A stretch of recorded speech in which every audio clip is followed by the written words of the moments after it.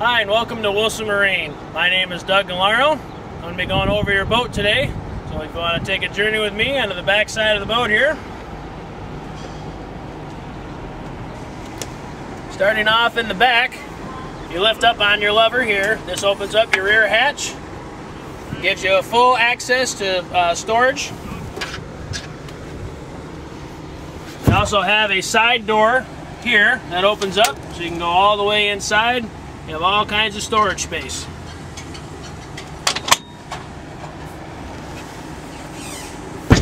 Alright, on the captain's chair, this moves back and forth, swivels side to side. All those levers are on the bottom down here. Up on the helm, you have your throttle. There is no trigger on the throttle. You simply grab, push it into gear, forward, back to neutral, or down for reverse. On the side of the switch, or the throttle, you have your trim, which raises and lowers the engine. There's a gauge on the dash that shows you when the key is on where the engine in the back is according to the needle. Also on the dash you have your voltmeter, RPM, and a fuel gauge. Inside the RPM, down on the bottom in the digital, is an hour meter. It tells you your hours of operation, which will also help with maintenance on the engine, so that way you know where you're at and when to bring it in to have it serviced. On the steering wheel, on the very bottom down here, there is a little lever. If you push it forward towards the front of the boat, you can now tilt the steering wheel and have it locked wherever you want that for the best comfort. Down on the stereo, slide the lid open, and that gives you access to the stereo. On the side over here, there is a button that says stereo. Flip this switch up. This now gives you power to the stereo.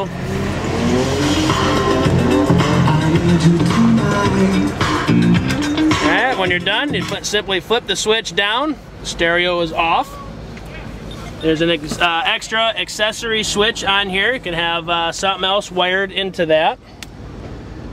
Next switch over is for the dock lights in the front. Dock lights are basically your headlights, only to be used when you are coming into your dock. You cannot run with these dock lights on in open water.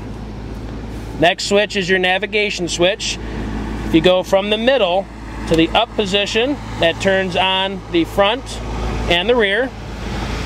Back to middle is off, and if you go down, that turns on just the stern light or the dock light on the rear on top of the bimini. Back to middle is off, and then the last red switch here for horn.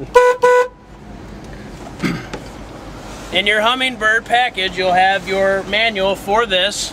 This is wired separately, so simply pressing and holding the power button turns the screen on, and from there read the instructions in your manual, and that'll give you all the operation on that. Simply hold it again until it shuts down and the screen goes blank. Okay. Moving on to the front side of the helm, you have a storage compartment here.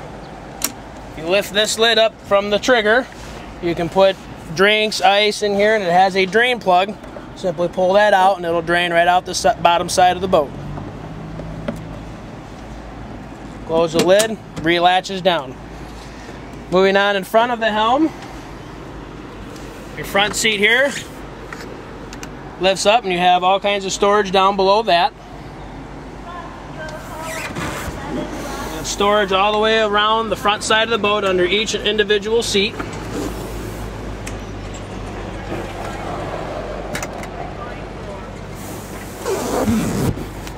You have your front door here. You lift up on the door, that swings it open. Same thing coming back, you lift it up, and then slide it down, that locks it in place. Again, same storage on this side as on this side. You have a side door here, it's the same operation, lift it to operate it. Underneath this seat here, if you lift this one up, you have your fire extinguisher, which is mounted down inside of there.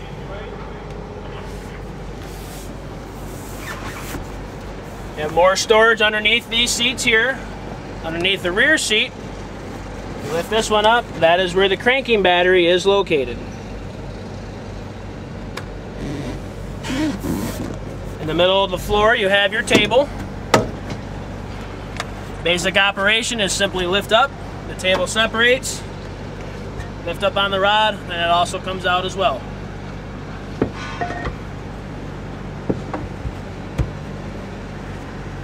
Okay, moving on to the back side.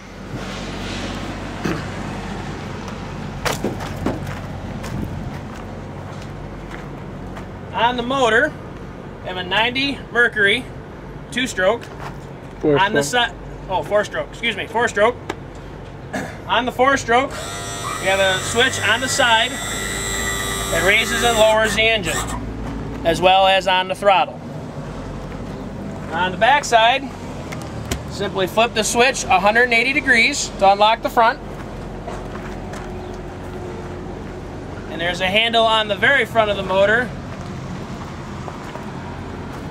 Pull this one out towards the front of the boat, and that swings out 90 degrees. That unlocks the hood from the engine. And simply lift straight up. And that gives you access to the inside the engine. On the side here, you have your fuel filter. Moving along to the back is where all the spark plugs are underneath the caps. On top in the yellow is your oil fill. Moving around to the other side here, it's all your major electronics. The oil filter here with the black, and then the dipstick with a yellow handle here to pull out to check the oil level itself. Operates just like your car. Make sure that when you check the oil level that the engine is fully horizontal, not on an angle or not up all the way. Otherwise you will not get an accurate reading. Other than that, on the engine, if you have low water pressure, low oil pressure, overheating, that will send an alarm onto the dash and alert you to any problems or issues with the engine. Putting the cover back on. We drop her right on down. Twist the handle 90 degrees in the front. Come to the back side, make sure you pull it down. Twist your handle 180 degrees. That locks it in. When you're in travel with the boat, if you have this on a trailer, you're going to want to make sure that this is fully trimmed up.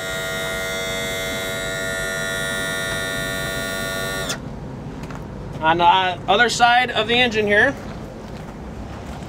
there's a little knob right here that's for travel position. So you push in, twist it. That's going to come up, and you simply take the trim switch on the side of the motor, come down right till it touches this, and that is your travel position. For any reason the hydraulic on here fails or leaks, this will keep this from drifting down in travel and hitting the bottom skeg on the road.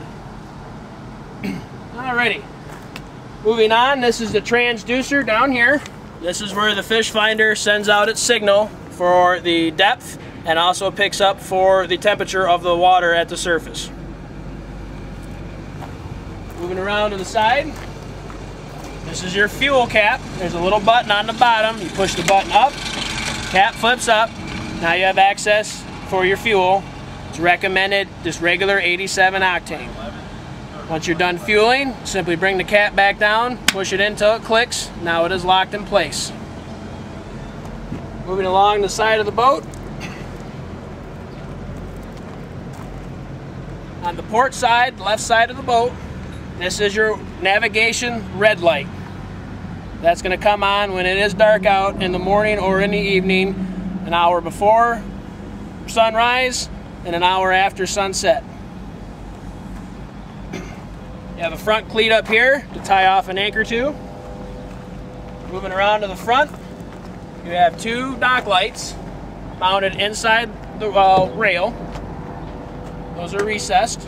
Again, those can only be used when you're coming into your dock or leaving the dock in the evening time, so you can see where everything's at in the front side of the boat. Moving around to the side is your other cleat and your green navigation on your starboard side. Moving on to the side here on the outside, this is where the horn sounds out. It has a little screen in there to help keep water from getting access to the horn itself. Wires on here, this goes up to the bimini. It gives the stern light your power. So this has to be plugged in at all times.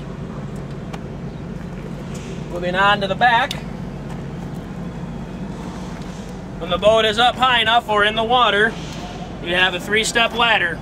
Simply unsnap the button here. The ladder drops down all the way and gives you full access to the back from the water, or if it's on a trailer. Simply bring the ladder back up, snap it back into place, and now you're ready for travel on the water or the trailer. Well, I have gone through the entire boat from front to back. You are more than welcome to call us at any time and ask any questions. They will direct you to the right person to answer any and all questions that you do have. Congratulations on your new boat. Enjoy. Alright, welcome back to Wilson Marine. My name is Doug. I'm going to be going through the starting engine operation. On the 4-stroke outboards, you want to make sure that you drop the engine all the way down.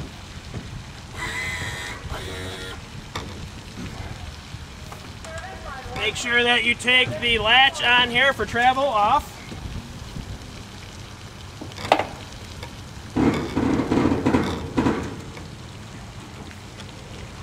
Drop the motor all the way down.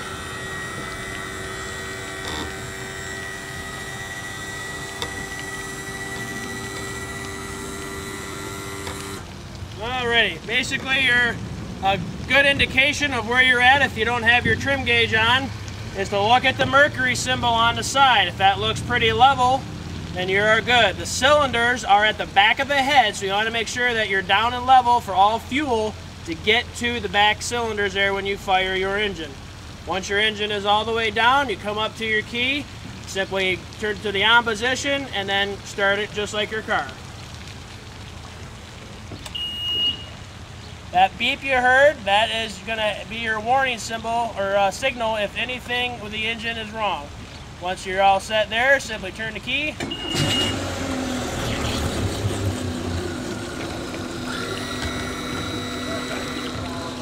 As you can see, the engine is now running and exhausting out from the very center of the propeller.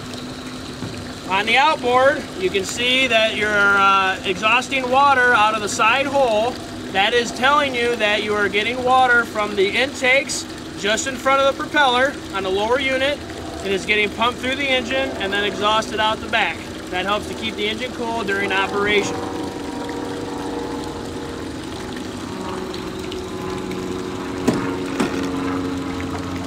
Alright, once your engine is running, you can then use your throttle at that point to move the boat forward and backwards. If you need to give the engine a little bit of throttle, there is a black button down on the side here. If you push that button in and hold, you can now push the throttle forward without engaging the shaft or the drive. Push it forward.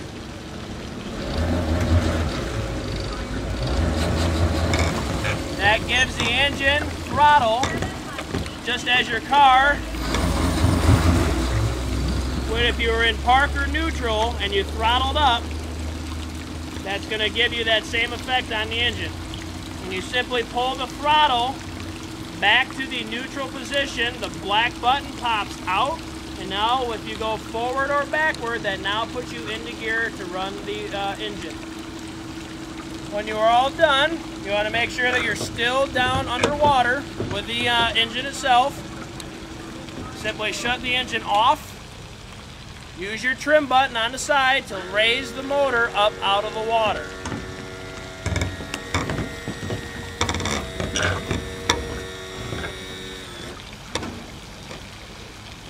Once the engine is out of the water, you'll see the rest of the water draining out of it. You look down on the very bottom down here, the big flat plate, that is your cavitation plate. Any and all times, if I lower this down, that cavitation plate, you want to have that, at least that, underwater when you're running. that your water pickups are below that, just in front of the propeller.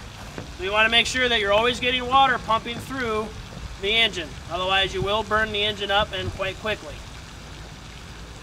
Once you are done at the end of the day, make sure you raise it up all the way out of the water. And you are set to go. Again, thanks for joining us. Enjoy your boat during the summer. Congratulations.